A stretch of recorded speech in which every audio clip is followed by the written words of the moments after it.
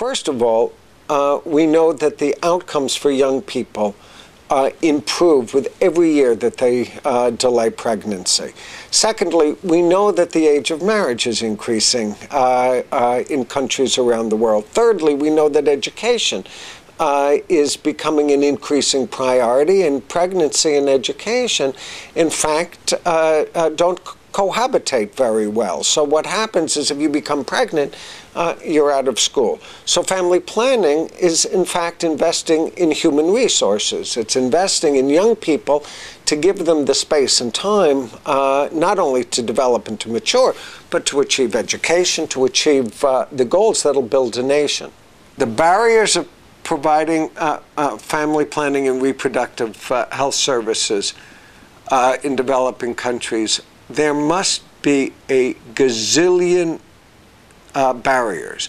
One is that family planning isn't on the radar screen in many developing countries because it's been trumped by HIV. So HIV has sucked not only all of the air out of the conversation, but all of the money out. So there are very few resources. That's one. Two is that we have too often a very linear, very simplistic notion about what makes a difference in impacting sexual and reproductive health. Specifically, we say, well, if we can put condoms in your hand, we got it. We got it. Well, a condom in the hand doesn't do much in terms of contraception. So simply marketing contraception makes a difference, but it's sort of like necessary but not sufficient. So then you say, well, then what we have to do is understand where kids are coming from.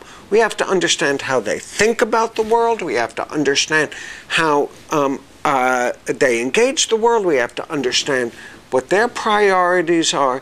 And we have to think about how do we then deliver our services within their context, within their development, within their understanding.